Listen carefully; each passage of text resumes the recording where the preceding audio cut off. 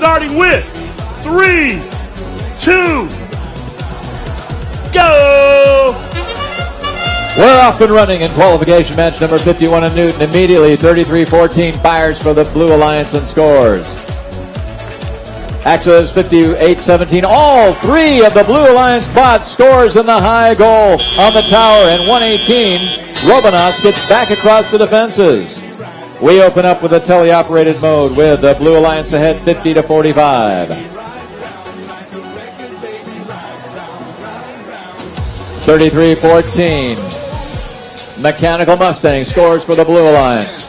Jumping back across. Here come the Robonauts. Lining up to shoot. They fire, goes wide. 36-20 and 217 of the Red Alliance score for the Red. Here come Robonauts again. Their partners 33-17. Mechanical Mustangs firing at the high goal.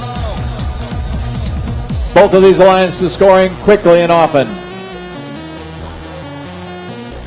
Now some defense by 1676 trying to throw off the Robonauts' aim. 36-20 of the Red gets under the tower. Fires. It goes in for the Red Alliance. At 76 seconds left to go in the match, only 7 points separate these teams. Actually, only 2 points when that Blue Alliance scores into the high goal. Robonauts go a little bit wide. Still tenacious defense going on from Team 1676, hashtag Pioneers for the Red Alliance. By the blue tower, there goes 36-20, delivering for the Red.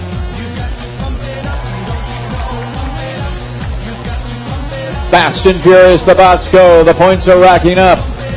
39 seconds left to go in the match, and the Red Alliance begins to pull out in front. Shot on goal by 33-14, goes a little wide.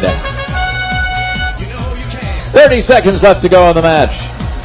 Average throws get under the tower, but they go short. 20 seconds left to go. 7 points separate these alliances. Could come down to the end game. There go the Thunder Chickens, lifting themselves up. Are they high enough? We've got a few seconds left to go. Here come the Robonauts underneath the tower for the end game. Up come their partners trying to lift themselves up. Up they go. Oh, did they make it? Referees have to sort this out. Stand by for the final score.